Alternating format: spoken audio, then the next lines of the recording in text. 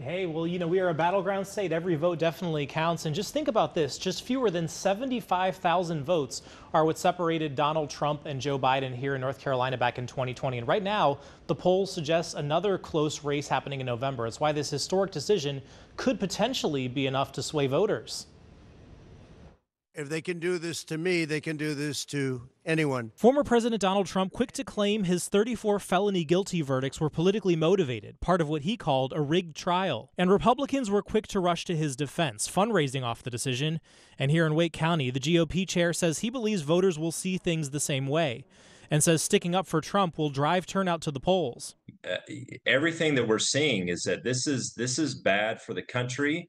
But my inkling is that it's going to be a positive as far as the voting polls for President Trump. The American principle that no one is above the law was reaffirmed. Meanwhile, President Biden commenting on the situation before planned remarks today as Democrats react to the verdict.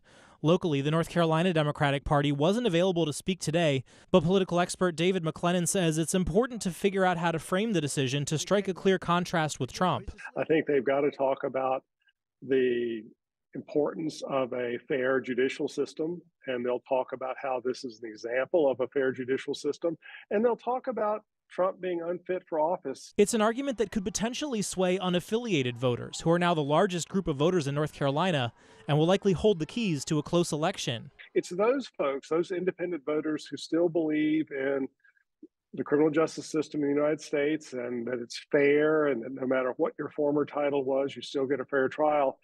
It's those people that could switch and become Biden voters.